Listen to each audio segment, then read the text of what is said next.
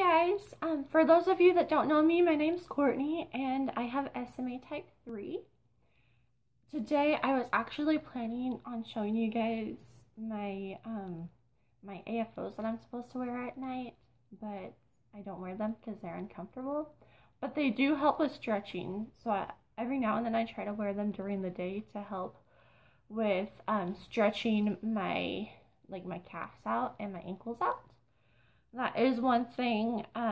Some of you have watched my videos before, and you know that I've been working on trying to get into a squatting position. Well, that's one thing that they told me I need to do, is work on stretching my ankles and stretching my calves to be able to actually get in the position that I want. But anyway, honestly, I woke up, I'm really not feeling that good.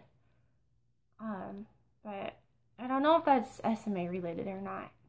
It's just how it is. But anyway, I thought I'd show you some stretching that I do with a chair instead, just because I really don't feel like going upstairs to get those. And then my web camera's not working, so I've been using my phone to record videos and all of that kind of stuff. But anyway, let's just get into it right now. Alright, so the chair. I put the chair here. Let me find a spot you might be able to see it at. Maybe. Sort of. Okay. Sorry, this is a very awkward video.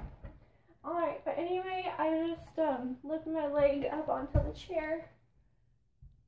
Keep it forward, kind of lean forward for a bit. It helps stretch like in here, a little in here, and it stretches the very back of my quadricep. I can't lean, or not my quadricep, I'm sorry, my calf muscles and my ankles. I can't really lean down to show you. This is actually a pretty difficult position for me to be in.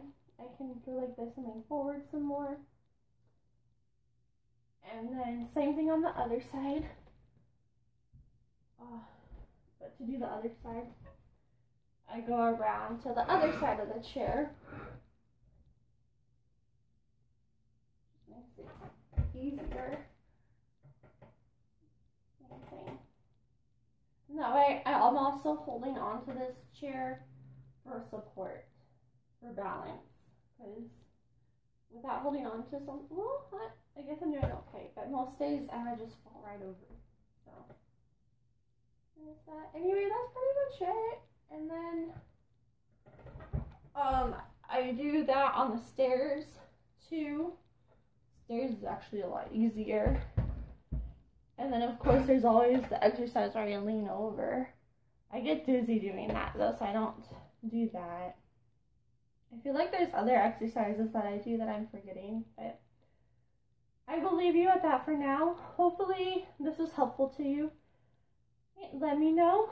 I'm probably not going to be doing daily videos anymore, just because it's kind of a challenge to keep up with the daily, but I will definitely try to keep doing weekly videos for you guys. Thank you so much for watching, and have a great day.